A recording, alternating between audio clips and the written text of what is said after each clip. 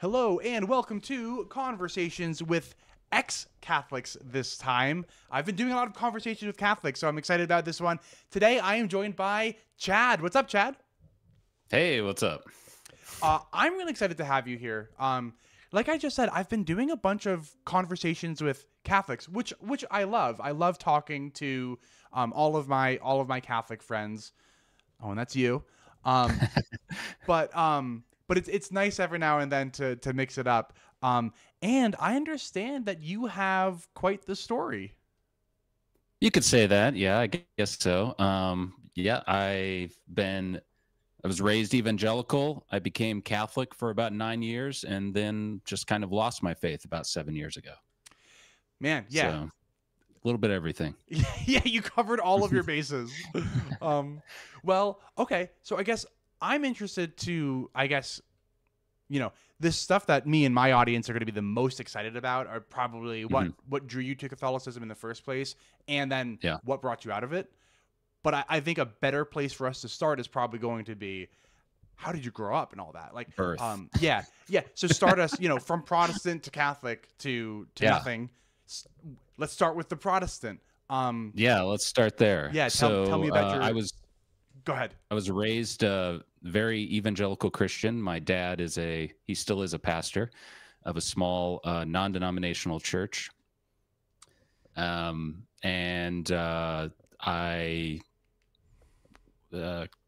kind of accepted that as truth and accepted Jesus into my heart at a young age. I don't even remember how old I was, but probably 8 or 9 or something like that. Got baptized soon thereafter. So in my tradition, we didn't baptize babies. We waited until you were, middle school type age.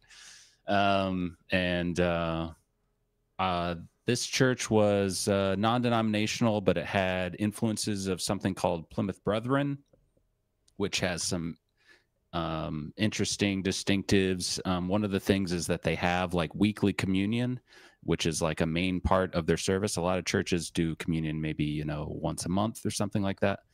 But they really focus on communion. They use bread or unleavened bread and then usually grape juice for their communion. And also it's like kind of an open service where anyone can stand up and share something.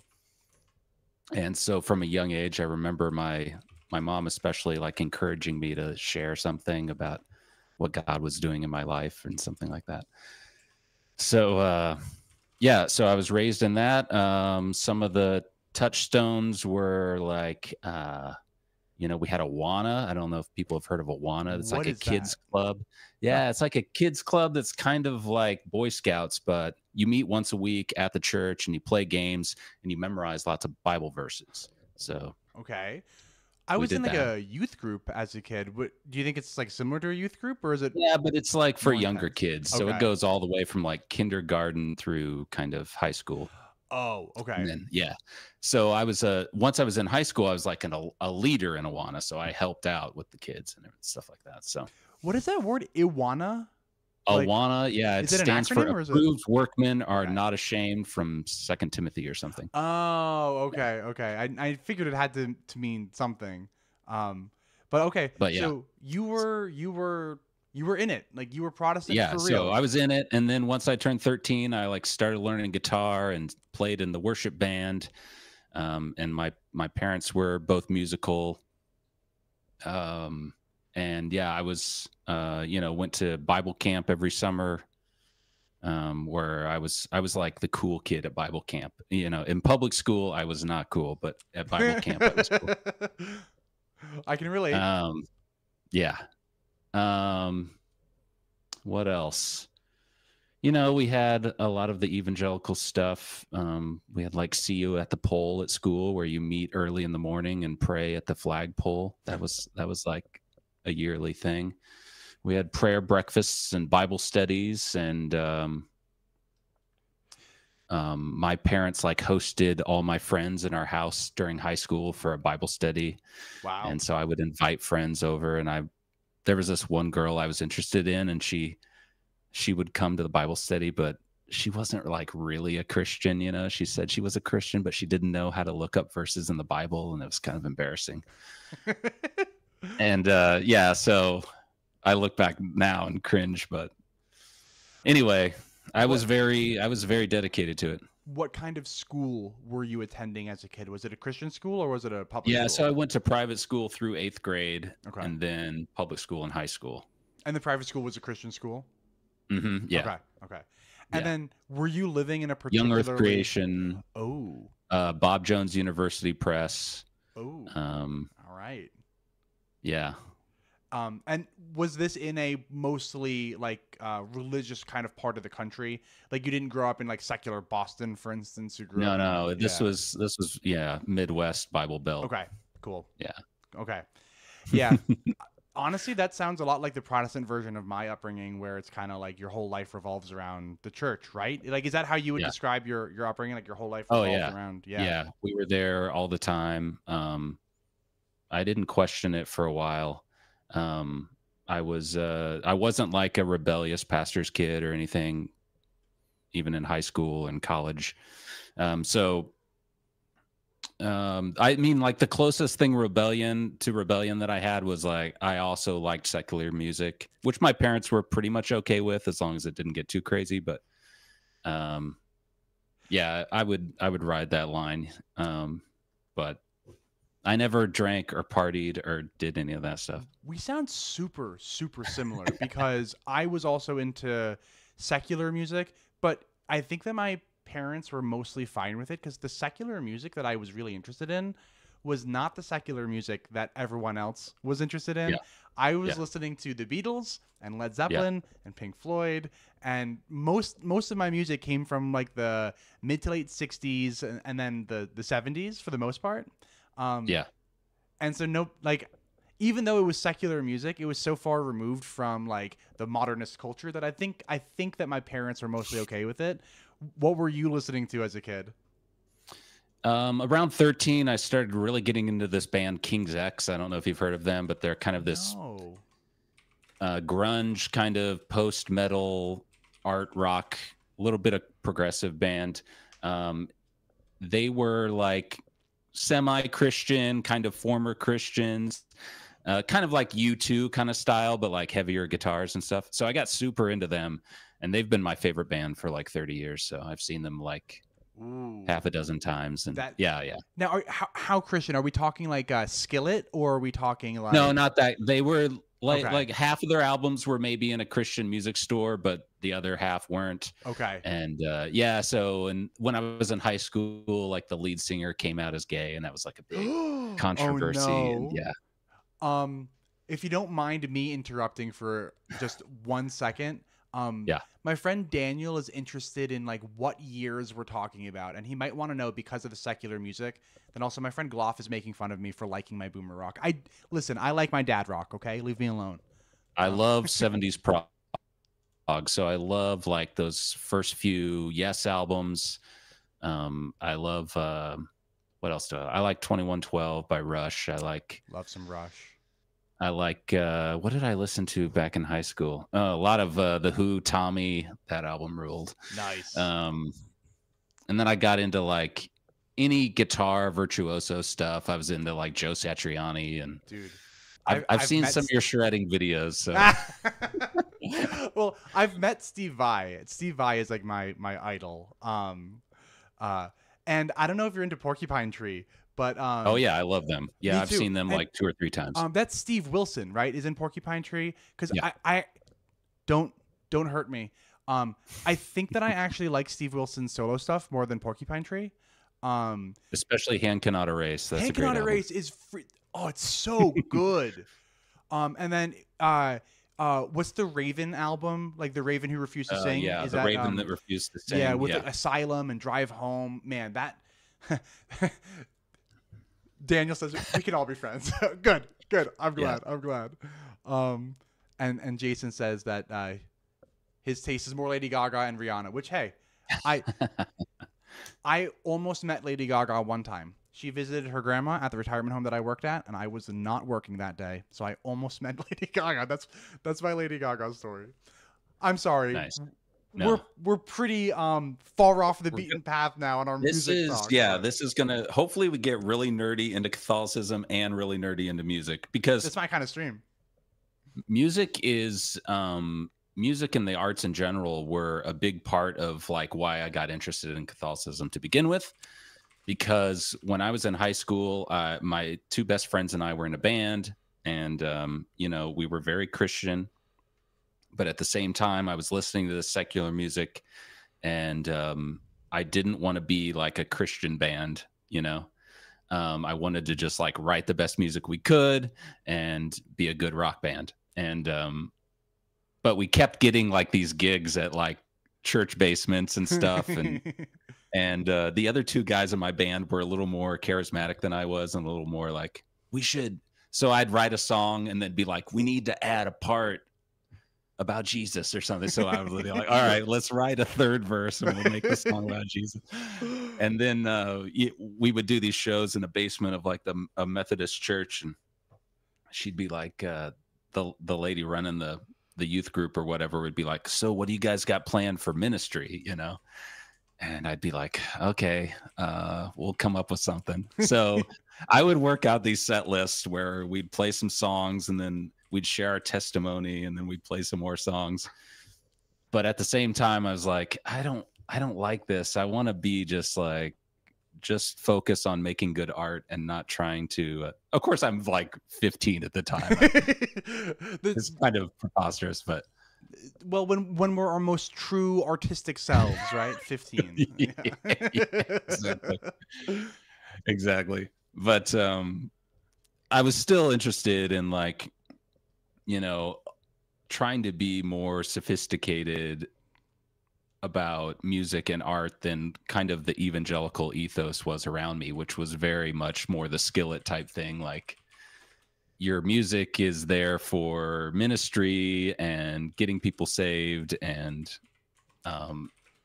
it doesn't really matter what the lyrics are as long as they, The make a music difference in was a people's means life. to an end rather than like an Yeah, end exactly. of itself. Yeah. And so the bands I was listening to were kind of riding that Christian line. Some of them were former Christians, some of them were Christians, but they wanted to make good music and they didn't care about the Christian thing. So I was like very into that. And I felt like evangelicals' view of the arts was pretty surface level. And so I started reading some books about that. There's a philosopher that's big in evangelical circles called Francis Schaeffer, and he wrote some good books about it. And then his son ended up like, his name's Frankie Schaeffer. He also wrote books about it. A big one was called Addicted to Mediocrity. Someone wanted some dates. So this was like late 90s. I went to high school in the late 90s. So that's kind of what we're talking about here. So yeah, he wrote this book called Addicted to Mediocrity, which was just about what I've been talking about, just kind of how evangelicals have kind of this surface level view of the arts. And this guy, Frankie Schaeffer, ended up becoming Orthodox. I don't know if he's practicing anymore. Anyway, he's like 50 or 60 or something now. But anyway, I read his books and similar ones to it. And just that kind of crack opening got me more interested in like a little bit more interested in liturgy and the arts. And I started thinking in college, like, oh, maybe someday I might want to become Anglican. So that was the first door that opened, I would say, to becoming Catholic, was just kind of the arts and thinking about that. And I guess when you were like 18 or whatever, were you thinking like, was your perception that the Catholic Church was just going to be a lot like, just at least Catholics are going to have a more sophisticated understanding of the arts than... I don't even know if Catholicism was a live option for years, like, okay, yeah, but maybe high church it's hard for me Anglicanism. to remember, but I knew I knew like one guy in one band that was Catholic, and I was like, whoa, that's crazy, you know. Were Catholics Christians? I probably would have said probably not, you Ooh, know. oh, wow. Okay. Yeah. All right. Yeah. You know, maybe if they had a personal relationship with Jesus, they were Christians. I would have Okay. said, you know. All right. Some of them are, but Yeah. they're I didn't Christians think of it despite as being like Catholic. just one possible Christian denomination, you know. Yeah. It wouldn't be until much later that I considered it a live option. So probably later in college. I was very interested in like other denominations and stuff too. So I remember I had my dad had like a handbook of denominations. It was like I don't remember who wrote it, but I would just like read that as just like fun reading. And I was very into you know, personal Bible reading was very encouraged in my tradition. I can tell you didn't grow up Catholic. Sorry. Yeah, Sorry. I know. And so I tried to do a lot of that. I also got like a study Bible when I was 13. And I was very into that. And I would like, I think I enjoyed like the study notes more than the actual Bible reading because like even now, if I try to read the Bible, like I'll read a couple verses and I just have so many questions or so many things I want to dig into. I can't just read it for an hour. I never could really. So I think my first study Bible was a Ryrie study Bible, and he's like one of the big names behind dispensationalism, if you've heard of that theological movement. But Yeah, so I've definitely heard it, but I don't remember yeah. what it entails. It tries to like break up salvation history into these different dispensations where God kind of works. It's kind of like covenants, you know, like God Okay. had to covenant and different set of rules at different times. And I'm not an expert in it, but Yeah, me neither. you would get some interesting things like you know, like stuff in the Gospels where Jesus is telling people. It seems like Jesus is saying do good works. Well, he's in a different dispensation, so we don't actually have to do that anymore, you know, Oh. because now we just trust in Christ. Anyway, See, it seems convenient. yeah. So I was into you know, learning about different denominations and where was I going with that? I don't know. But Catholicism wasn't a live option until probably college, where I ran across in my college library, secular college, like kind of the free book box, you know, they were just like giving it away. There was Surprised by Truth, which is a collection of like conversion stories to Catholicism. I think Jimmy Akins might be in there. Some of the you know, Tim Staples might be in there. I'm not sure. There's The Catholic Answers kind of yeah, crowd. some Yeah. of the early Catholic Answers guys. Like pre-Trent Horn Catholic Answers. Like, Yeah. yeah. Okay. Yeah, most of my time is pre-Trent Horn, I think. I don't know when he came on the scene, but A while ago now, but was it 10 years ago was Trent with Catholic Answers? I'm not sure. yeah, maybe. Because I think I became Catholic in 2005. Okay. So finding that book in college, I remember reading that and just being like blown away, like, oh my gosh, this could be true.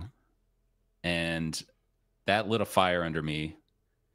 I look back on it now and I think it may have like really damaged my faith, because just the fact that it like, I feel like it almost destroyed just like the basis of my authority, you know, just like sola scriptura, and it just like demolished that.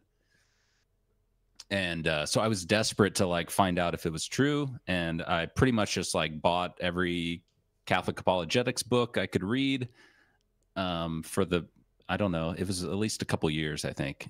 Started listening to every podcast I could find, reading blogs all day and all night. So this was in the early 2000s when blogs were very big. And I started my own blog called Chad Is Not Enough. And that was a joke title based on this book by Thomas Howard called Evangelical Is Not Enough. And he was one of my favorite writers at the time. He's like brother to Elizabeth Elliot. If you know your evangelical,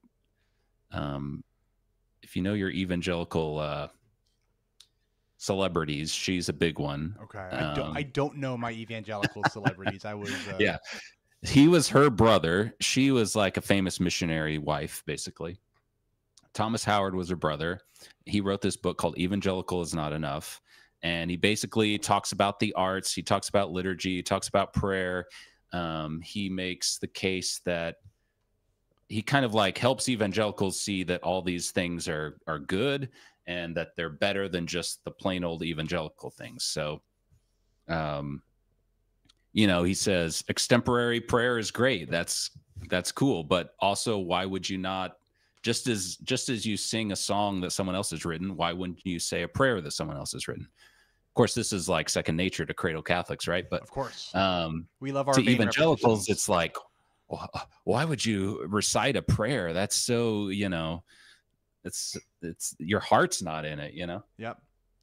And I know that a lot of evangelicals make a big deal about the vain repetitions too, right? That's right. Yeah.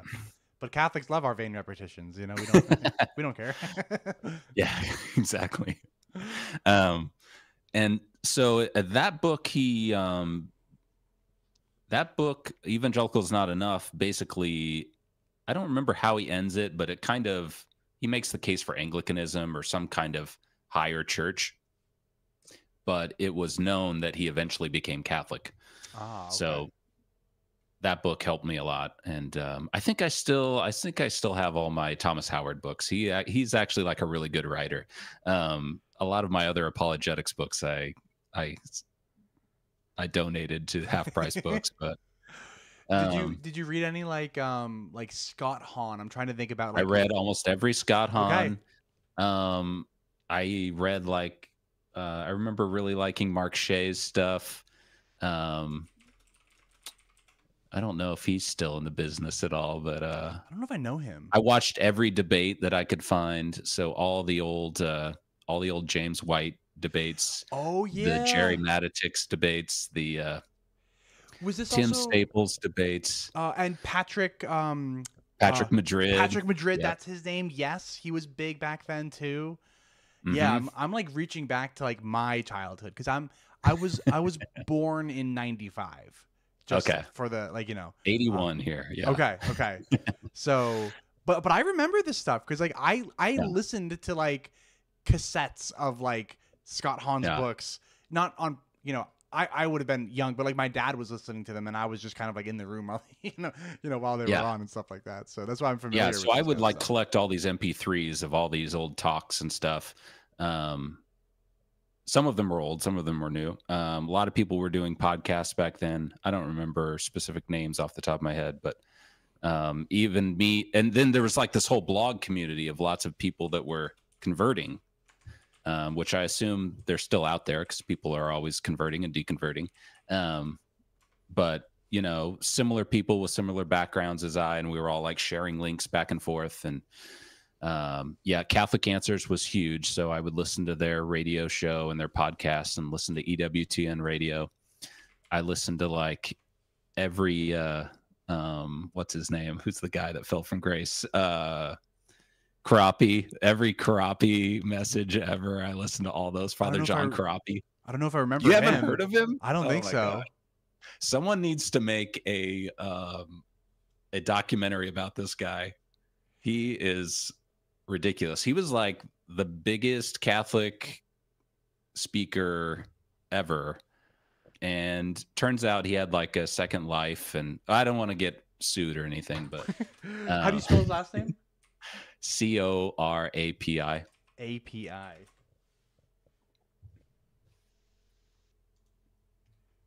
For whatever reason, when you Google him, the first picture that comes up is President Joe Biden. I don't know why, but I also found a Wikipedia article formerly known as Father John Karapi.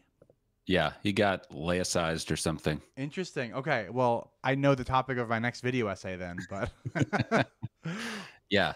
Um, let's see. I think like Ratzinger was my main. I think he was like the Pope the entire time I was Catholic almost. And I really liked him a lot. Pope Benedict. yes, of course. Yeah. Yeah, because he was Um, elected in 2006 or whatever, right? Like he yeah. was, yeah. And I went to New York when he visited and got to see him on the street and then also in the arena or wherever it was. And I went just to go to that. That's pretty cool. Yeah. Um, I don't know. I think I jumped too fast right into So Catholicism. I guess But yeah. maybe what I'm interested in is like, so you read all these books, but do you Yeah. remember the arguments that like kind of did you in? So Mm, what you did talk about so far was that like it just really seemed like Catholics kind of had like a better appreciation for the arts. yeah. But do you remember if there was anything else? Yeah. I mean, I thought the arguments against sola scriptura were really strong. I thought the arguments against sola fide were really strong. And I was very into just like theological issues. So, like I said, I would listen to every debate and chase down every theory that I could find online anyway. Um, and I just thought they were stronger on especially those cases. And everything else was like once once I got those two things kind of locked in, it was like everything else, if they have a decent answer for, I'll believe it. So it was Okay. like, all right, well, maybe the assumption doesn't have that many historical references to it. Maybe our evidence for the Mary's assumption isn't that strong, but it's obviously the church, and I'm going to radically accept it and submit myself to her. Yeah. My people in my life have given me that same exact argument like to this day. Yeah. Like, well, Kevin, you should still be Catholic because really, like, look at all the stuff that they got right. Why don't you just trust them on the rest, kind of? Yeah. So, and I get Yeah. the attitude. I do. Like, it's especially if you grew up in it, like I did, and like my whole family did, really. But that's interesting that you kind of wound up feeling the same way too, Yeah. even not as a cradle Catholic. Yeah. And I had to I would read a book about it. I would research it a little bit, enough to kind of calm my fears. But I had I was like, once I decided to become Catholic, I was ready. I felt like I had read all the books I needed to, and I went to RCIA for a little while, but I felt like I could teach it, and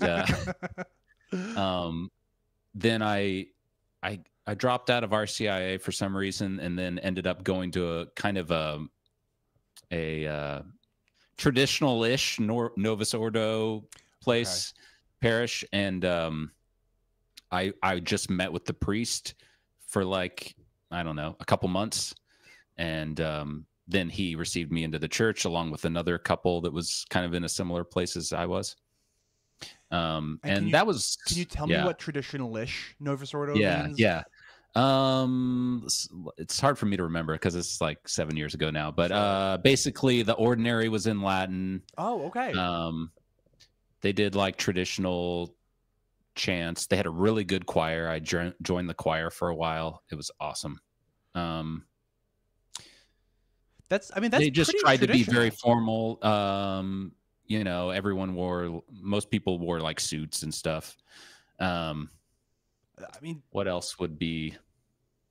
That sounds like one of those unicorn Novus Ordo masses that people talk about. It was it was kind of known as the reverent one in town. There was a few that were known for that, but that was it was a destination parish for sure. Okay. In a city, right? And what was I gonna say? You were. I don't know. Go ahead. Yeah. I mean, I can kind of ask some questions. So yeah. You wound up going from evangelical to Catholic, and you quickly found yourself in a trad adjacent Novus Ordo parish. Yeah. How And I was Anglican for maybe a year in between, but I never okay. it was not like formal. But yeah, I did go to an Anglican church for a while, kind of while I was reading all these apologetics. It was your stepping stone. Yeah, yeah. Your I got to Catholic give them a training little wheels. credit. Yeah. Yeah. But how so did you stay at that church for your entire Catholic career, or In and out, yeah. okay, and was that So the Trappist church too? I would hop around, especially later on. I would hop around more, just depending on when I woke up that day, or I ended up moving a little bit further away from that parish, and I would go to a different parish. But I would usually try to find the more traditional ones. I went to Latin masses a few times here and there.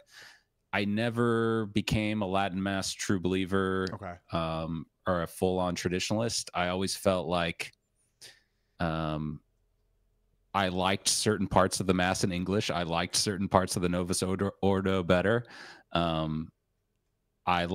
I kind of liked the half and half, a little bit of the ordinary in Latin, a little bit of the English. I liked knowing what was going on and when things were happening. And I felt like in the Latin mass, I just like, okay, the bell's ringing now. I think something's happening. You know, it's just like flip a few pages ahead to be like, oh, yeah, I hear the bell. I wanted to actively engage in what was being said. Oh yeah, Father Z's blog. I was really big into that. He was big in. Did you know him? I don't think so. Father Zulsdorf. He was very. This is I guess this is. Blogs are not a thing anymore. I don't know. Not as much. They're all on YouTube now. He was very traditional, and I went to some kind of meeting where I met him, and it was weird. Anytime I met like the very traditional priests, I always felt awkward. I think you one of your videos or something talked about that, just like the rarefied air among traditional priests. Oh yeah. And, Yeah. And you know what it did to me too is it made me feel awkward around Novus Ordo priests because they were so informal. I like didn't like imagine that like the president of the United States like walked into your house and like just like took off his shoes and was like, hey, like I'm just gonna like hang out and like drink a beer. You would probably be like, I would feel more comfortable if you were wearing like a suit and you said like, you know, you can call me Mr. President, right? Like you expect somebody to like have a certain air of authority about them, and then I would meet a Novus Ordo priest and they didn't have that air of authority about them, and I would like didn't know what to do. It was really weird. So I like and I still to this day I feel weird referring to priests by father first name. Like Father Casey has like a big like breaking the habit. Calling him Father Casey is weird, but I don't know his last name, so I can't refer to him as anything. And like I feel like people call Bishop Barron though Bishop Barron, so that one's at least, you know, nice and straightforward. But yeah, it's a very trad thing to refer to priests only by their last name, and that's what I do for the most part when I can. So I remember when he was just starting, he was just Father Barron, I think, or something. I guess he was always Father last name and Bishop last name though. Did anybody ever just refer to him as Father Robert? Yeah. I don't know. Father Robert Barron. Because I remember reading his, or you know, seeing his early content online before he became bishop, I think. But anyway, I remember him before he was a bishop. But yeah, I think I always ever hear people referring to him either by first name, last name, or just last name. Like nobody ever like if somebody said like Father Robert, I'd be like who? Or Bishop Robert, I'd be like which bishop is that? You know, he's Robert Barron, but I don't know. Maybe that's just me. Yeah. And damn it, now I know Father Cole's last name, so now I'm gonna have to call him Father Cole, and nobody's gonna know who I'm talking about. Father Casey Cole. There we go. That does help, kind of. Thank you. Okay. Yeah. But okay. So we also said the Chaplet of Divine Mercy after Mass, I believe. Okay. And what's the I think that's the one. Yeah. It was like a shrine to the Divine Mercy, the parish that I went to. That's Sister Faustina and all that stuff, right? Yeah. Yeah. Mm-hmm. Yeah, and there was a lot of Opus Dei folks there. I remember talking to one parishioner, and I was confiding in him about my wife not being Catholic, and he told me I should put a rock in my shoe to remind me to pray for her. Really? I never did that, but yeah. That's a little much. Okay. So I'm interested to hear a little bit more about. So you became Catholic. You got received in through kind of the alternate route instead of through like the normal kind of convert route. And you remained Catholic for a certain number of years. But then anybody who's read the thumbnail knows that it didn't stick. I'm interested to hear, I guess, how long it took for things to start not making sense again. And then also, like, what was the first thing, I guess, to make you question? Yeah. I don't know if I can remember the first thing. I know. So definitely becoming Catholic was kind of traumatic for my faith, like I talked about, just like because it was, even though they presented it as a fulfillment of my previous faith, I felt like it was definitely a rebuilding in a new image of my previous faith. So that mixed with just kind of a radical submission to the church meant that I didn't know what I believed anymore, but I was going to submit to the church. And that's kind of a weird place to be. And a few of the early things that started to change my mind, I remember, and this is maybe one of the differences between like traditional Catholicism and a little more conservative Catholicism, was I started to really get into science and evolution. And I felt like as a Catholic, I could possibly figure out whether we evolved or not, and whether we have common ancestry with other animals. I never felt that freedom as an evangelical, because I was very steeped in like young earth creationism. So I read Finding Darwin's God by Kenneth Miller. I read the DNA book by the guy, I forget his name, Language of God by Francis Collins. I read The Creationists by Ron Numbers, which is kind of a historical work. And the first book that you mentioned, from the guy from the Trials or whatever, he's Christian, or he's Catholic, isn't he? Yeah, he is. Yeah, Kenneth Miller. Yeah, Kenneth Miller. Thank you. So like that was a safe book to read, in the sense that, like, he was on the pro-evolution side of that trial, but he was Catholic. Yep. Okay. Exactly. And yeah, so it wasn't actively harming my faith at the time to embrace evolution, but I think it was opening the door to a little more open-minded research, fact-finding, and then just kind of, I don't know what the term is. I don't know if it's like natural theology or just kind of like seeing things as they are. And I felt like Catholicism gave me the freedom to see things as they were. So if humans evolved and that's what science says, then you can accept it as long as you don't deny any other dogmas. Cool. Awesome. But just like opening up that part of my brain meant that I could also say, well, if the church evolved, or if theology evolved, or if morality evolved, or if the Bible evolved, or if sacred tradition evolved, then I can acknowledge that too. So, and this took place over years, but I was then able to like read Bart Ehrman and read, stuff like that. So more critical, like, scholarship. I remember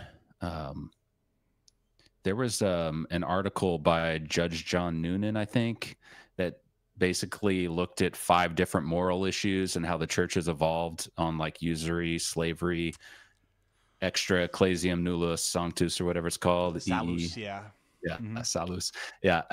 And some other topics. Basically made the case that the church had evolved on these moral issues. And I that sent me into total tailspin. And of course, there was apologetic responses to all those things too. So I probably spent days reading back and forths on all these different issues. Of course, now I'm like, of course it evolved. Right. But yeah, I just, that was part of it. It's just like, I thought I became Catholic in order to have this real strict kind of foundation. This is absolutely what you should believe, and you don't have to worry about it. You just trust the magisterium.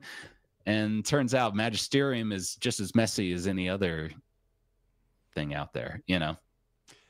I sometimes refer to like infallibility like a shell game, and I do think it's weird. There's like this false advertising thing going on with the Catholic Church, where like you know, you'll hear it in a lot of conversion stories to Catholicism, where it's like oh, what attracted you to Catholicism? Oh, the certainty, right? The black and white nature of everything. But then like the more that you dig into it, you realize that like even the church itself will say things like, you know, like, sure, we didn't change the teaching, but we developed it significantly. And you're like, ah. So I just did a big like a research video on cremation, and like, I remember being a kid and being told like, absolutely not. Cremation is not an option for any Catholics.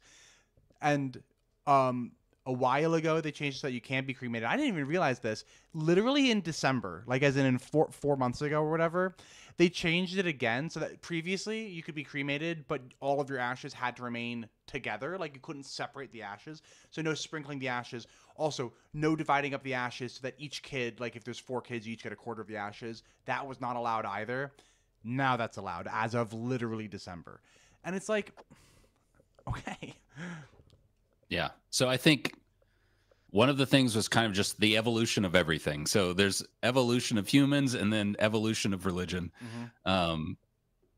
That was one of the big things. I remember Pope Francis actually being kind of a big thing, even though I wasn't traditionalist, but I definitely kind of leaned more conservative, and I really liked Pope Benedict. And I just remember Pope Francis just being disappointing to me, like just the way he held himself and the way he questioned things. And, you know, it's hard for me to remember specifics, but like just so informal, and a lot of the reasons like people now would praise him, you know, or more leftist people would love him, it just like turned me off. I remember like one of his early Wednesday audiences, you know, instead of his blessing, he was like, "Have a good lunch." Just remember it being like, what the heck? I converted for this, for have a good lunch. That is really weird. And I'm trying to think, I don't think Francis played a role for me at all. Not because we approved of Francis. We did not. But we just ignored Francis so thoroughly that like I don't think that Pope Francis played any role at all in my like ultimate leaving of the Catholic Church. So when you say that Pope Francis did, besides like the kind of like the have a good lunch, like just the seeming like I don't know what the word he just felt like the flaky 70s priests that I had come across, you know, when I would visit other parishes and stuff. Just like, yeah, just wasn't my kind of Catholicism. It just didn't interest me, you know? Yeah. Yeah. I'm so sorry to pull this up because this has nothing to do with what we were talking about, but oh yeah. We should talk about all that stuff because so this whole time I've totally left my wife out of the picture. So I was married before I was Catholic, while I was Catholic, and I'm still married to the same person. And so she has always been evangelical Protestant of kind of a Reformed variety. And never really interested in Catholicism, even though I prayed for it every day and tried to get her to read books. I remember like one Lent, I tried to make some kind of deal with her, like, I'll do the dishes every night if you just read Rome Sweet Home or something like that. And I think she threw the book across the room. That's really funny. Yeah. Oh gosh. But yeah, she would go with me to mass, because I would take the kids and her, but she never was really interested in changing her mind or considering it, as far as I know. And then I had basically had 5 kids during the time I was Catholic. I think the first one was like right before I became Catholic. So we were definitely open to life. And then as soon as I jump ahead, as soon as I left the church and like skipped mass and everything, I was like, I'm getting cut. Nice. Yeah. That was my first sin. So if they say you lose your faith in order to sin, that was it. So that's what did you in, was you just really wanted a vasectomy really bad. Yeah. But let's see. So at the time, I mean, we wanted kids, and so it wasn't like a big deal, or some big sacrifice. You know, I think we would have had a lot of kids regardless. Okay. Maybe not 5, maybe 2 or 3, but yeah. We're thankful for them now. But yeah, I think it definitely gave me kind of rosy glasses as far as kids and having a lot of kids. Like, I was just like, they're a blessing. And, you know, they were pretty great, especially as babies and toddlers. I love being a dad. I love babies and toddlers. Now that I have several middle schoolers, it's less of a blessing. I've got like 3 teenagers, and yeah. So the work is very different now, probably. Yeah. And I feel like I'm a little, you know, I can be more cynical now. Yeah. I don't have to just consider them a blessing. I have a question. Did your did you ever try to explain Catholic sexual ethics to your wife? And yeah. And was she like, what the heck are you talking about? Like what? You know, I think she always wanted a big family too, and she was always on the conservative side of like reformed kind of stuff. So it was similar to her ideal anyway, because she wanted to homeschool, and okay. So there were weird things about like, okay, we can't do this too far because that would be a sin for me, but not for you. Those kind of things, like. And happy to go into details if you want, but yeah, it would be, you know, just awkward things like, yeah. That's fine. Yeah.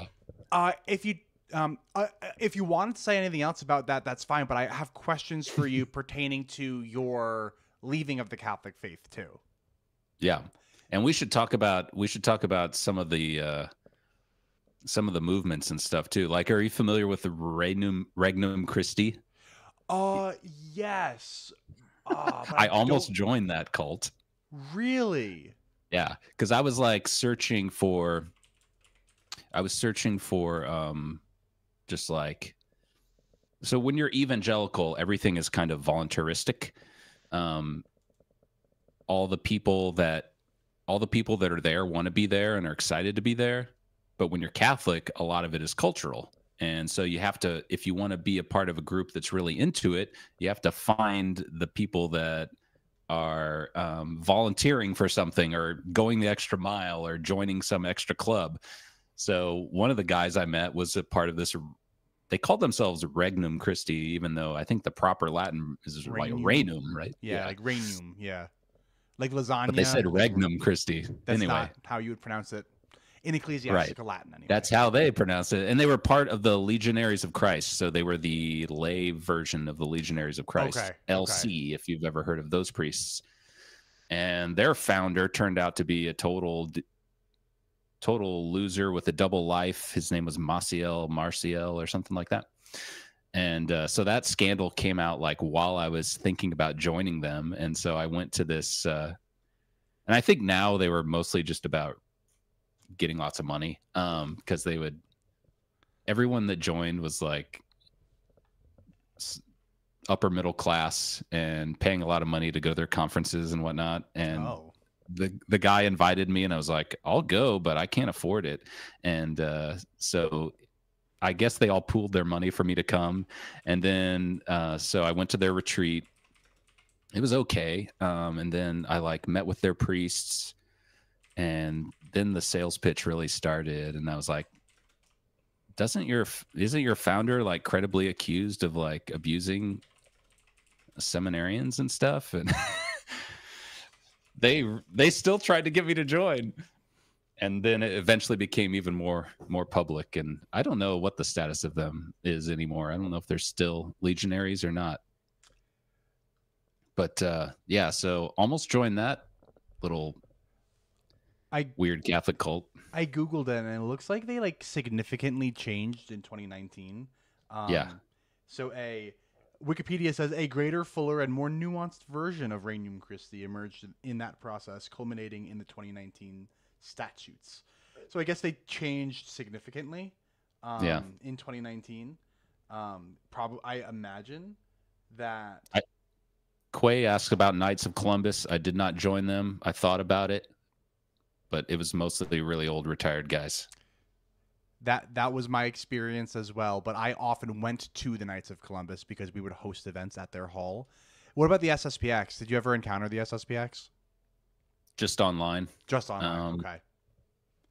Not a lot. I remember I had one online friend that was very traditional, and then I found out he was also very anti-Semitic and believed a lot of conspiracy theories.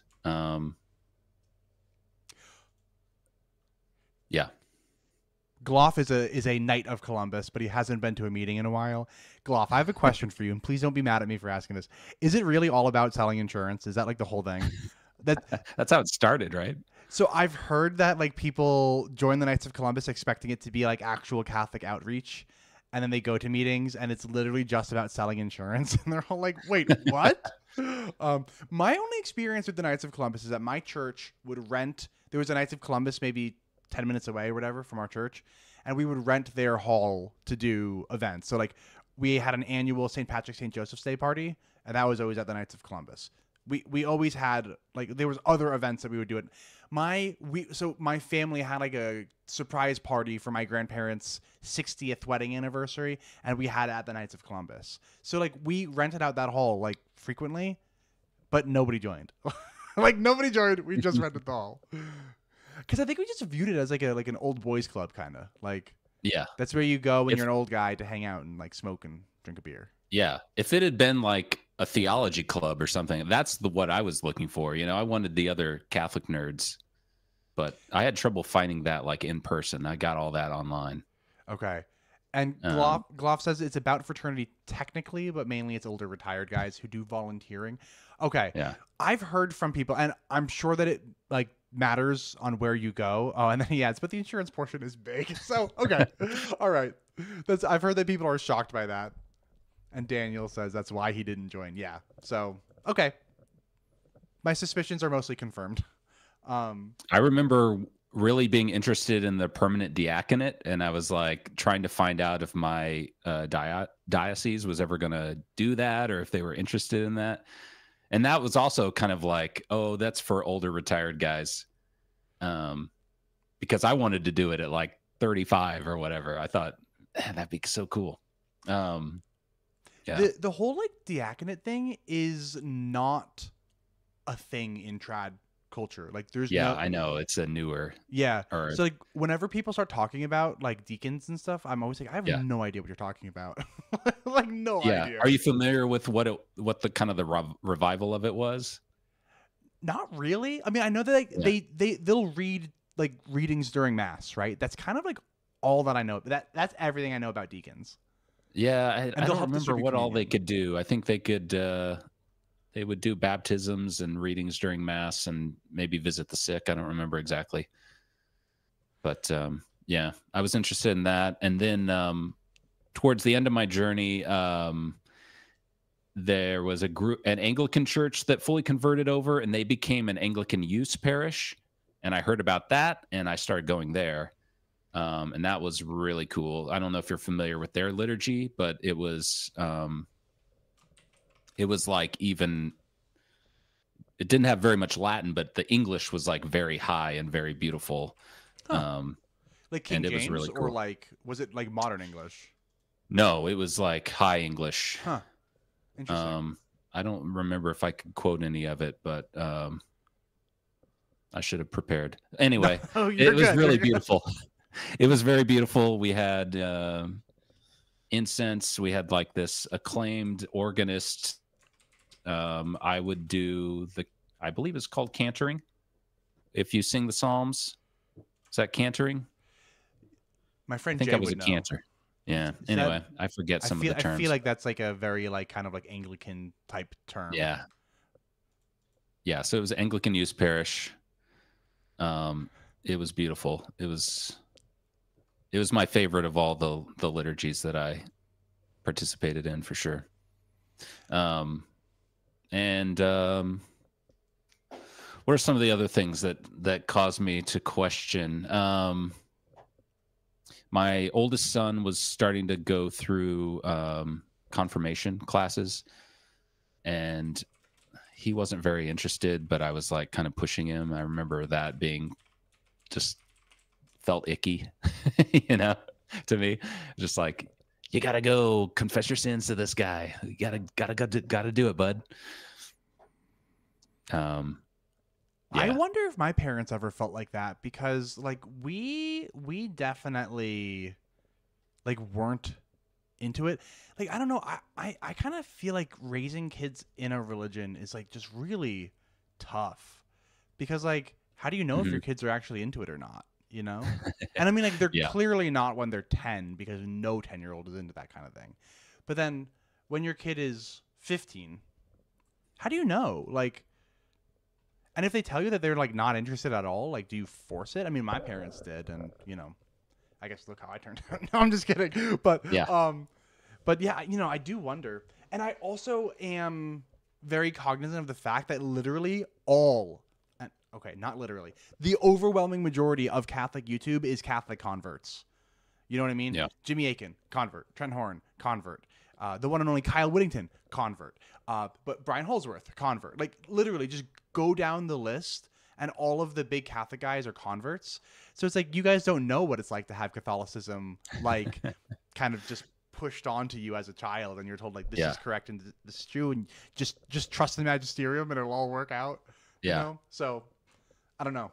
So And that was a big part of it too. Is just like I was so into the apologetic stuff, and it started to feel to me like any other nerd culture. So you have like Star Wars versus Star Trek, right? And the nerds know all about, you know, all this fantasy that doesn't exist in real life, but it's really interesting to talk about and argue about, right? And that's how I felt about Catholicism towards the end. Is like every time I talked about it with my Protestant friends or with Catholic people, I felt like I could defend any of the church's doctrine as good as any other layman. But I was just like, this is what the church teaches. And I could say what the church teaches. I could give the arguments for it. I could quote the scriptures that I remembered, you know, that supported it. And by the end, I was like, okay, I can say what the church teaches, but do I actually believe it? And by the end, I was like, I don't think I believe it. I'm interested in it as a subject matter, but I don't think, gun to my head, I really would say I believed it anymore. And once I gave myself that opening, I was, first of all, kind of scared, because I was like, okay, what happens to my moral framework if I leave the church? And can I even have a moral framework, you know? And is religion necessary for moral framework? And I remember watching a debate between William Lane Craig and Shelley Kagan, who's a philosopher. They're both philosophers, I guess. And Kagan is like an actual like moral philosopher. This is what he does, is argue this stuff. And after watching that debate, I was like, okay, he made some really good points. William Lane Craig is a theist apologist. And we should talk about Taylor Marshall too. And just that debate just kind of like set me at ease. Like, okay, I'm not going to change who I am just because I'm not Catholic anymore. And once that happened, and I realized that my faith was more about just kind of this assent to all these propositions, then it was almost radically easy. It was like, I can just stop assenting to it and I can just not go to mass today. And I felt nauseous for about 2 hours and then I was okay. And you're muted for me. I don't know if you're muted for everyone else. I was muted for everyone else. Sorry. Okay. You put into words for me something that I haven't really been able to put into words, but I think the moment that I felt okay to call myself not Catholic anymore was the day that I started thinking about Catholicism like I would any other philosophical position. You know what I mean? Mm-hmm. Like when I kind of realized like, okay, so maybe I'm a nominalist instead of a realist, and that's okay. I was like, wait, well then can I just kind of be like an agnostic instead of a theist? And is that also okay?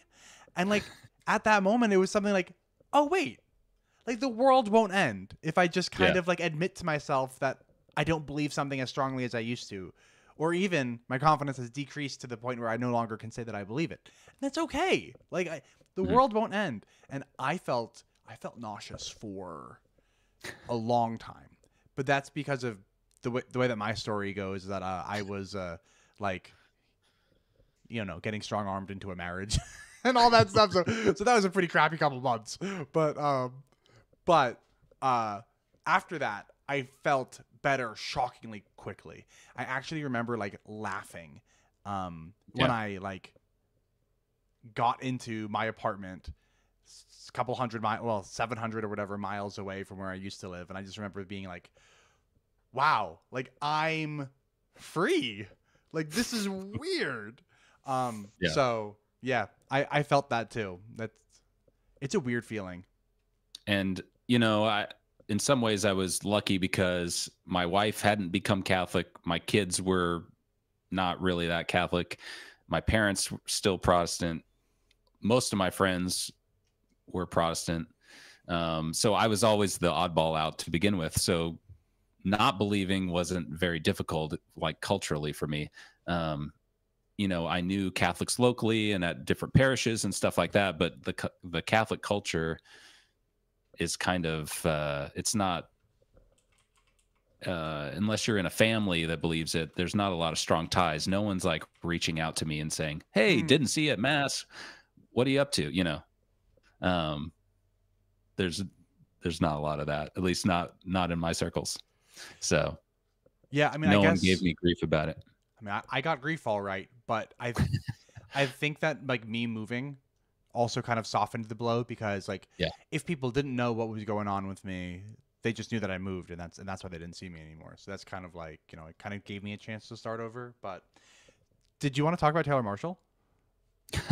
Sure. I remember so I was like he was in a similar time of converting that I was, and so I was like following his blog, and I'm sure we have like some emails exchanged, and I listened to his podcast at the time. I remember when he got his doctorate, and he was like a kind of conservative mainstream Catholic. He and I were part of a blog group. I never really wrote for them. I was just kind of in the background because everyone else had like PhDs and stuff, and they were all philosophers. And I was just nobody with a bachelor's in German. But yeah, so they had like this pretty sophisticated Reformed to Catholic blog that he was a part of. And so I never met him in person, but I definitely knew him online a lot. And then years later, after I left the church, I noticed how like popular he was getting and how fringe he was getting. And I was like, wow, okay. Yeah, I guess that does happen to a lot of people. That happened to like Jerry Matitix back in the day as well. I think, you know, he used to be kind of mainstream Catholic Answers guy. The trad rabbit hole, it's real. Yeah. Yeah.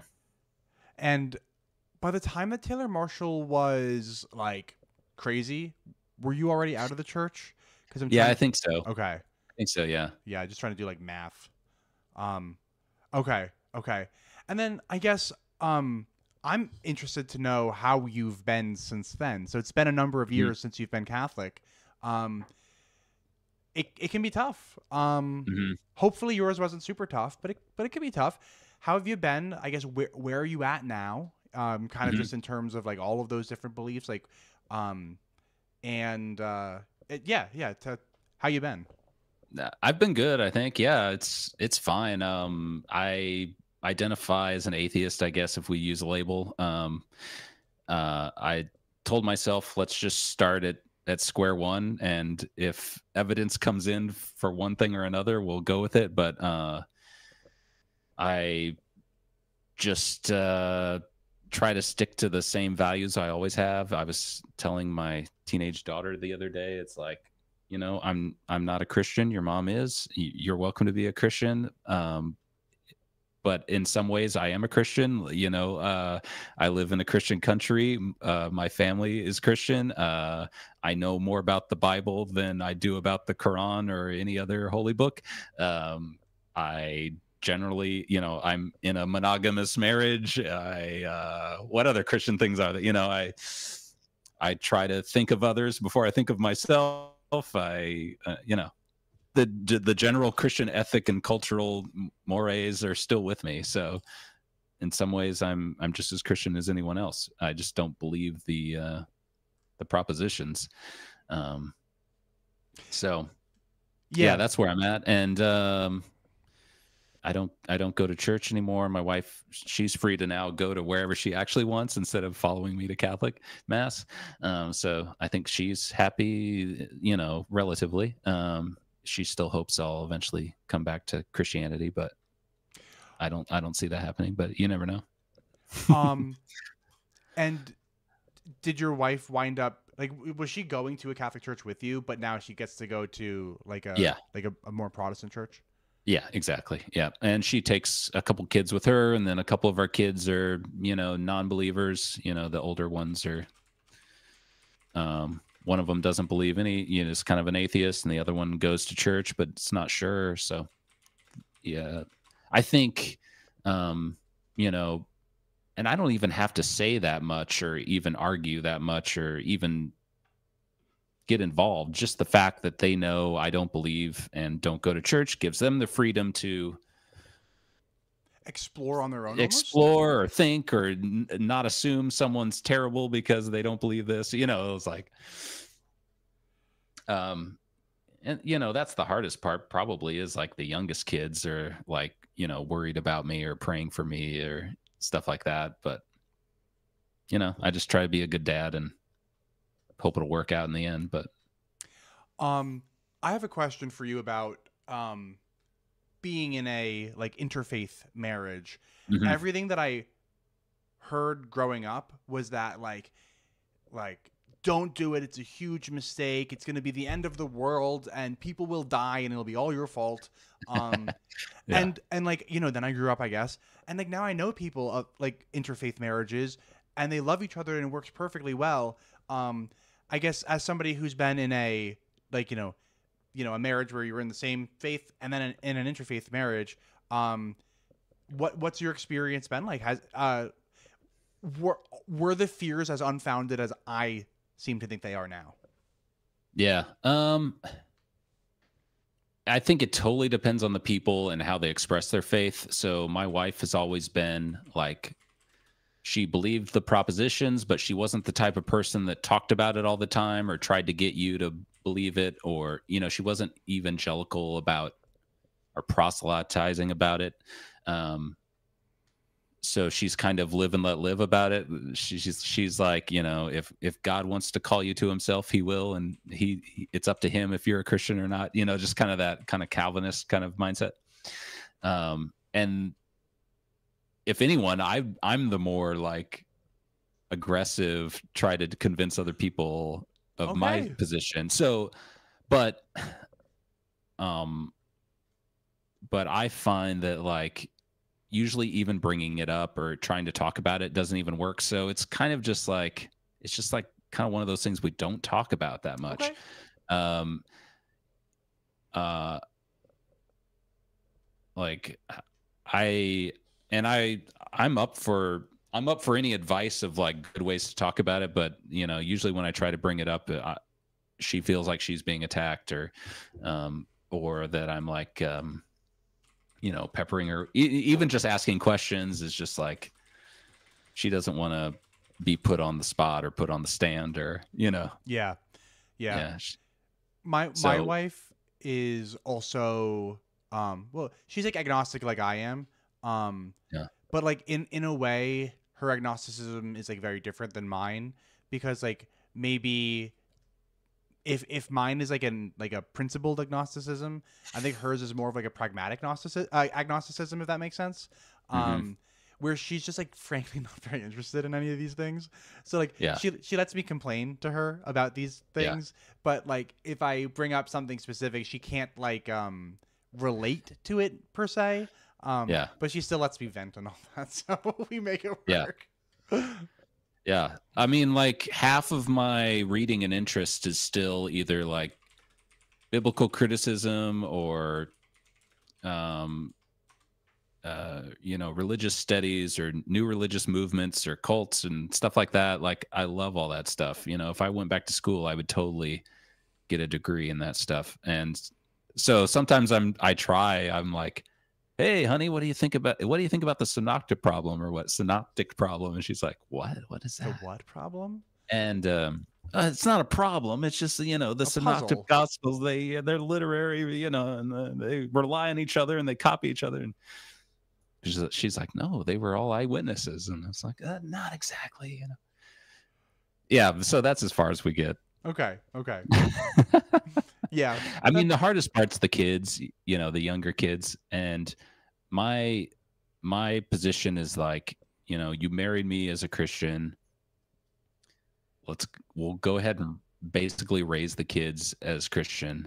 But, you know, they're going to be Christians with an unbelieving dad. And if they ask me what I believe, I'm going to say it. And I'm going to try to keep it lighthearted. I'm not going to try to change minds. I'm just going to, you know, I'm also like a cynical, joking person. So I tend to like, you know, mock religion and stuff. I try not to do it too much around the kids, but I do it a little bit. I catch myself making jokes that, like, in hindsight, were not charitable whatsoever. And so I try. Yeah. I'm not perfect, but I try not to do that.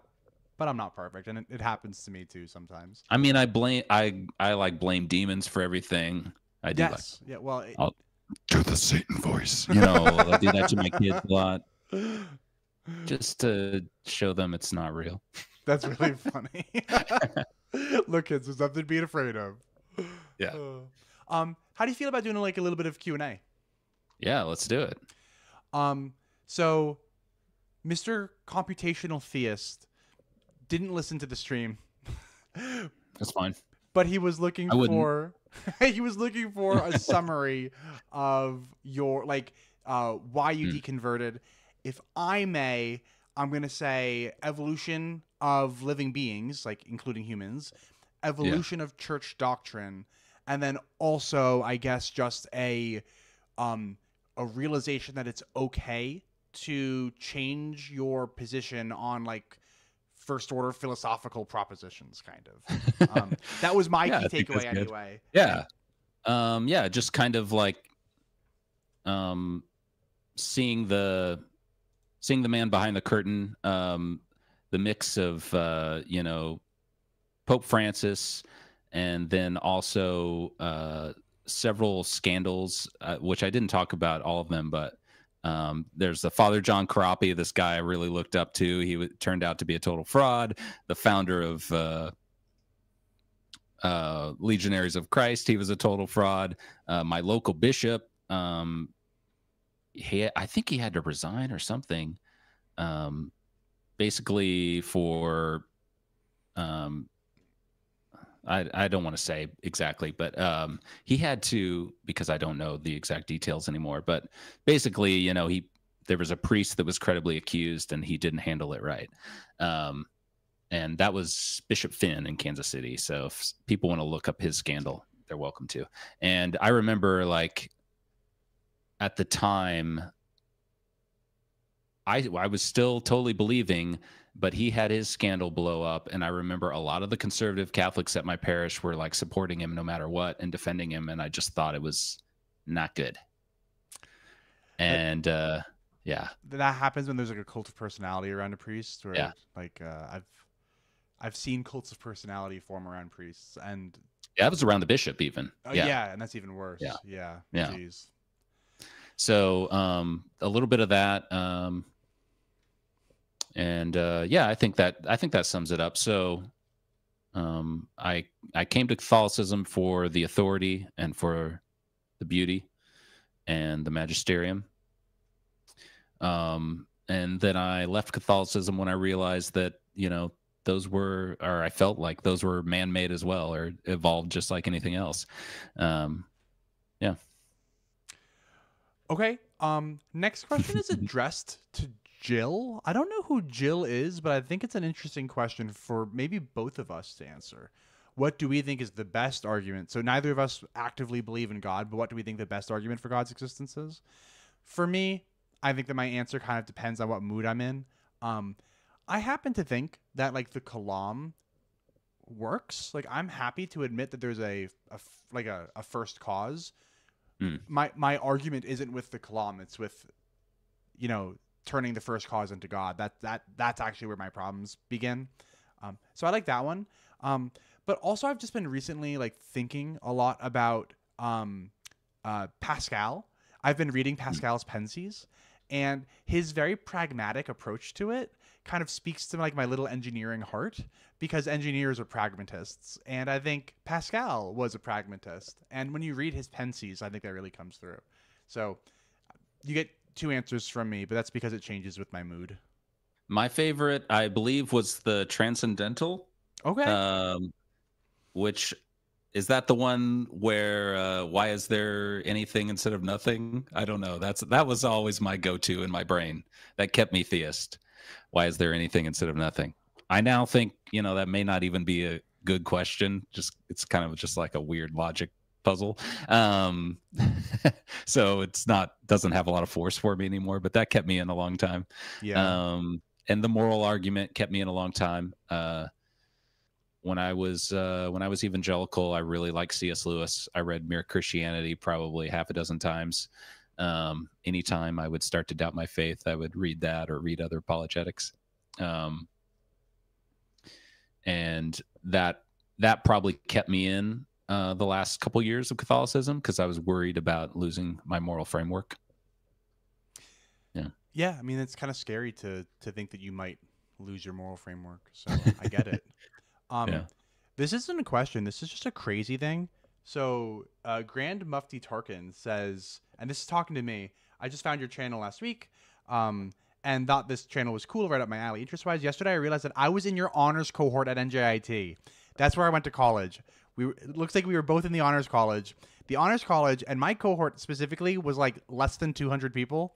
So this is like a very small group of people that we're talking about here. That's super weird, and it's a really small world. So that wasn't a question. I just wanted to point it out because it's really weird and a small world. Someone mentioned Brideshead Revisited in the chat. I loved all those Catholic novels. Evelyn Waugh, Silence by Shasuku Endo. Great stuff. Cool. The Uncharted Catholic Man podcast would like to ask, do you think that Catholicism put you on the path to atheism, / would you still be a theist if you had remained Protestant? It's a good question. Yeah, I don't know how to answer that. I don't know. It's really hard to know yourself, and then it's even harder to know yourself in like a counterfactual sense. Like, yeah, it primed me in a way, because it did such a good job of kind of demolishing some pillars of Protestantism, just like, you know, demolishing kind of sola scriptura and sola fide. Like, I really felt like the Catholic arguments were better on those two counts, and so I was ready to throw myself on the bark of Peter to rescue my faith. That's cool. Does Craig view faith as primarily again? I think this William is Lane Craig? Chad or William Lane Craig. Oh, maybe. I can't answer for him. I don't think he would say it's propositional. Yeah, I don't think do so. I view faith as propositional? Man, I don't know.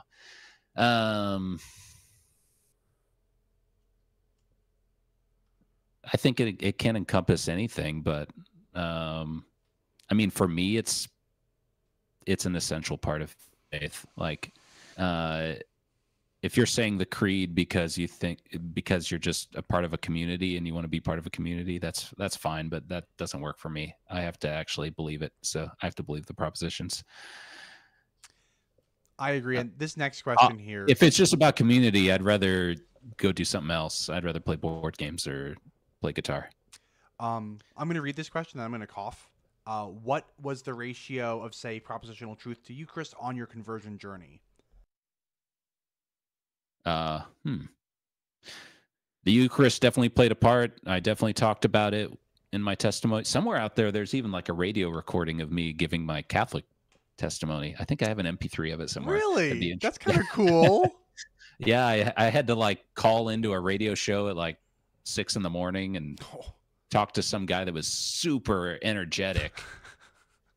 And you know me, I'm just like kind of chill. Mellow, yeah.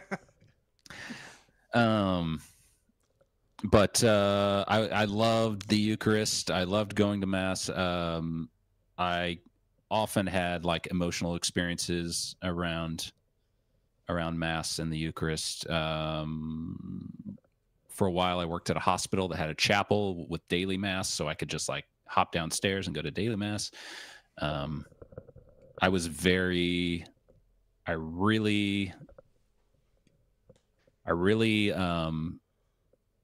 identified with the sacrifice of Christ. The Passion was like one of my favorite movies. I would like full on ugly cry through the entire movie.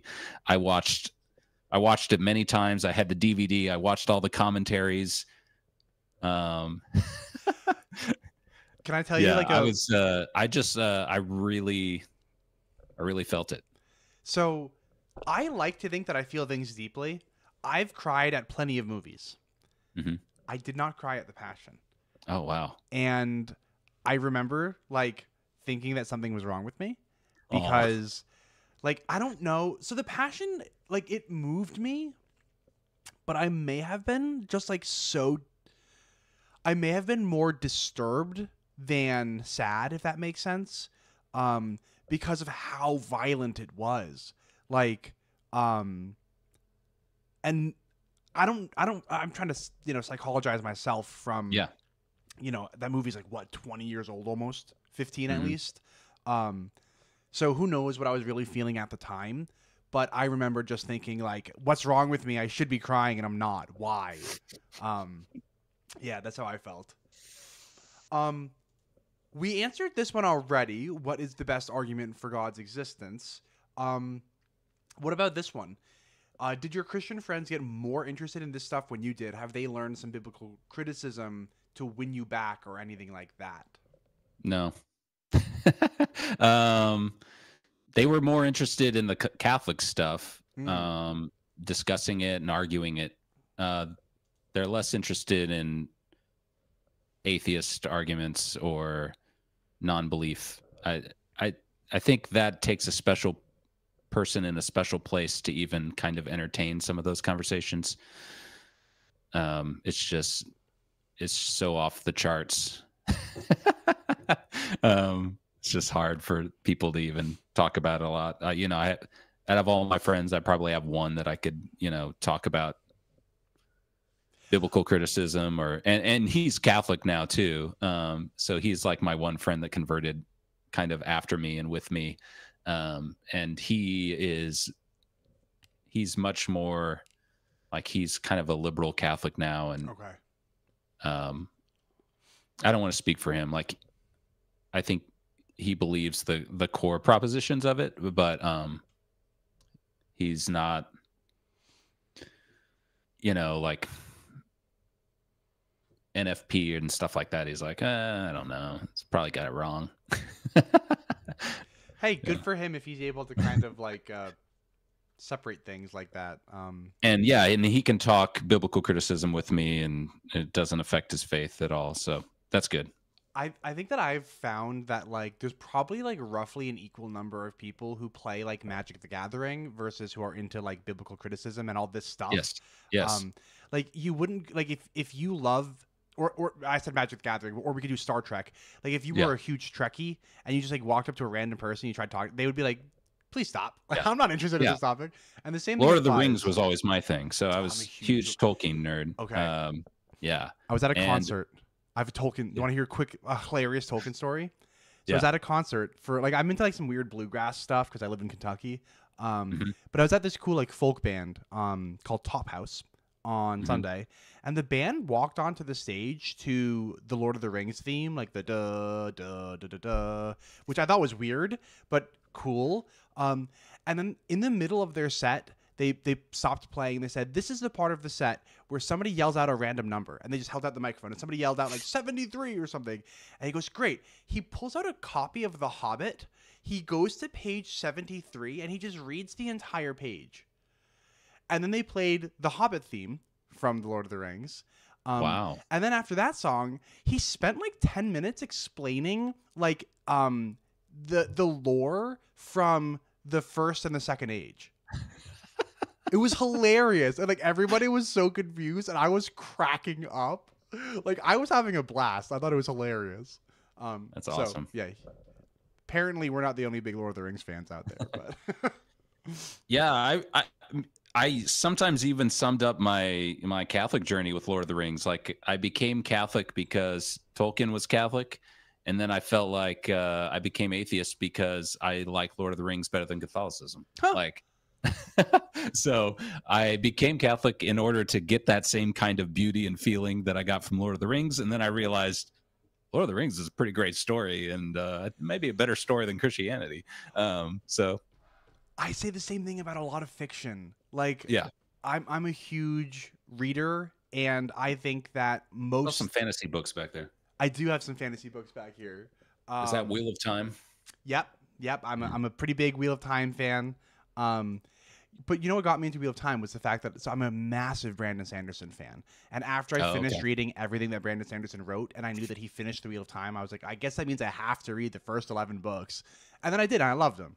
And I happen to think that Brandon Sanderson did a great job finishing the series. So anyway, I won't bore the listeners. I'm doing Joe Abercrombie right now. I'm halfway through his work.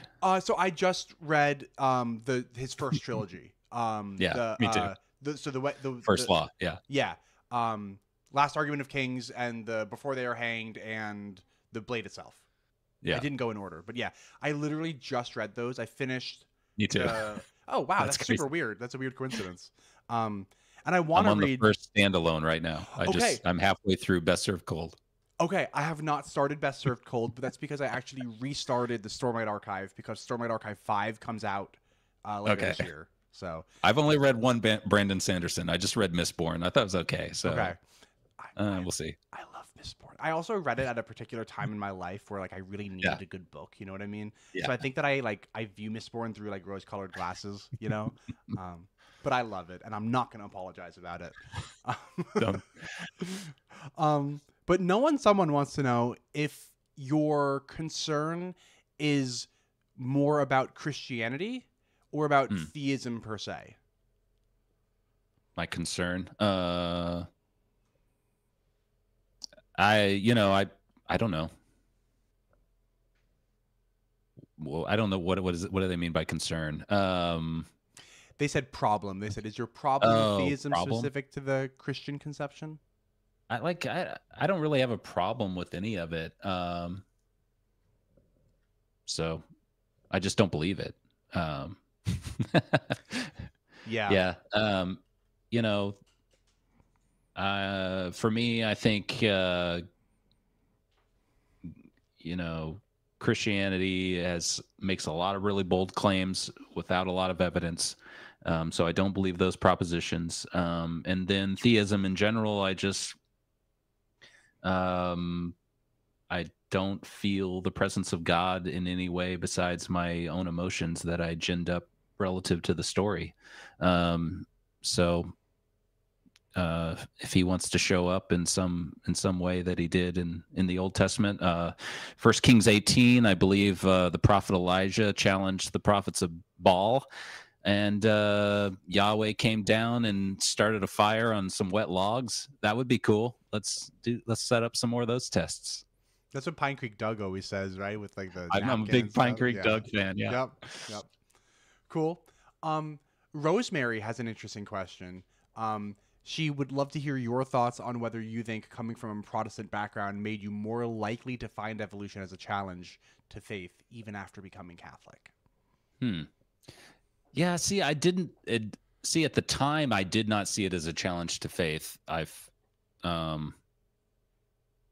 So I don't think it necessarily makes a difference, and plenty of people accept evolution and maintain their faith. For me, it was just like not evolution per se, or the science of evolution. It's just like being able to accept how things are, and stating the facts as they are without this kind of overarching story. And yeah, so yeah, basically, you know, you can box it in all different kinds of ways, and you can accept evolution and accept that Jesus walked on water. That's fine. Or, you know, or for me, it was just like, it was one door that opened to investigating how things began. So, and that includes the evolution of humans, and includes the evolution of the church. Cool. So, yeah. Next one's for me, and I can answer this one quick. Have I read Phaser? Yeah, I've read a decent amount of Phaser. So I've read what's his like introduction to Aquinas or whatever. I read that one. I read oh shoot. Let me pull I up read one of his, and I read his blog back in the day. Actually, yeah, I read Phaser's blog. Let me pull up the list of books that Phaser has written. And I think I read The Last Superstition. Yeah, okay, yes. That's his New Atheism one. Yeah, he's a new atheist in that one. Oh my gosh. Like the first chapter of The Last Superstition is like could have been written by the Catholic Richard Dawkins.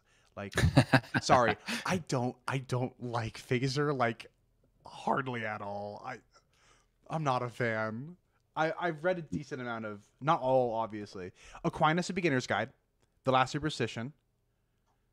I have not read his Philosophy of Mind. I didn't realize that he wrote a book on Locke. Neo-Scholastic Essays, Scholastic Metaphysics, 5 Proofs. So I've read less than half of his stuff. But did you read David Bentley Hart's Experience of God? No, I've never read any Hart. But Phaser was big in like trad calf world, even though I don't think Phaser himself is a trad. I don't think.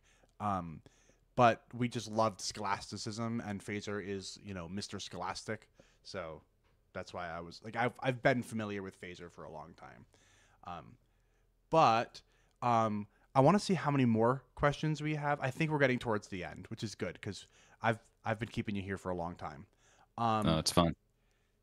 So this is going to be like a two-parter. So it looks like, can Chad go into more detail as to how the contingency argument, why there is something rather than nothing, no longer makes sense? No. It could be phrased as why anything exists at all instead of nothing that doesn't need to existing at all. I doubt I can go into more detail. I'm not a philosopher, and I don't pretend to be one.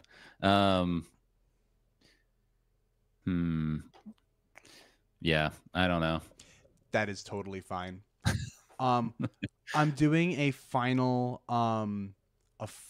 look through to see if there was any questions that I missed. I don't think I did. Here's one final one. So your name is Shad, and my name is Devin. That's fantastic. That's got to be on purpose. That's 100% on purpose. Would you think a God that created an automaton and has been taking a less hands-on approach to it makes more sense than a God that has a more hands-on approach? So does the deistic God make more sense than the theistic God? And I want to say yes, because I could almost see somebody thinking like, well, there are actually 4 gods, and those gods would be gravity, electromagnetism, the strong nuclear force, and the weak nuclear force. Like in some way, those are just 4 very hands-off gods. You know, you know what I mean? Like, Sure. those are the basic fundamental forces at work in the universe. So, like, in a lot of ways, that's how people talk about God. So maybe there are 4 deistic gods, and maybe that's what's really true. Now, obviously, that's not what most people have in mind when they say God. But if the question is like, do you find that version of God to be more like, does it make more sense to you? The answer is yes. That version of God makes more sense to me than the hands-on version. And what do you think? I don't have any thoughts about that. Okay. It's interesting, but yeah. You know, the reason why I brought up that Experience of God book by David Bentley Hart is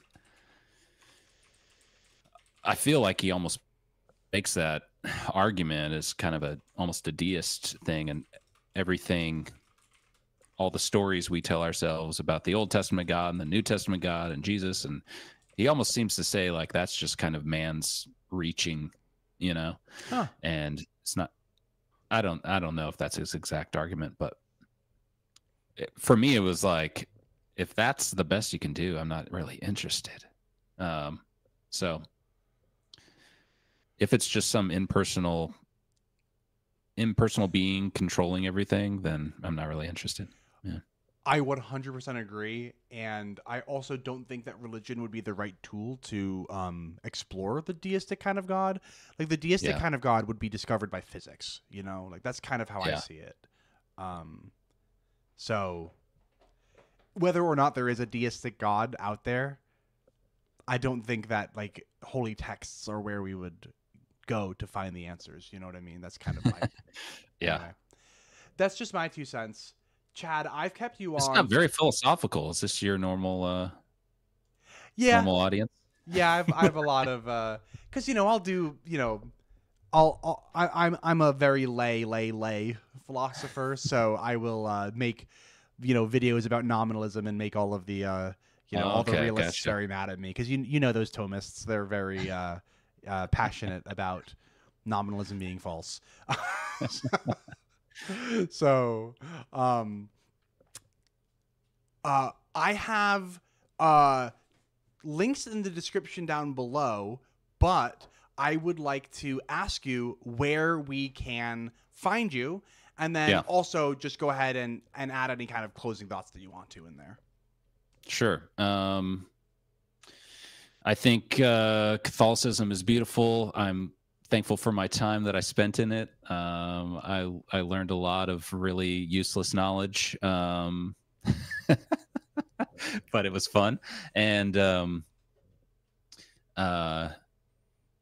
I don't really miss it. I can say that. I do miss some of the music. I miss singing in the choir. That was a lot of fun because we had a really good choir and we sang in parts. And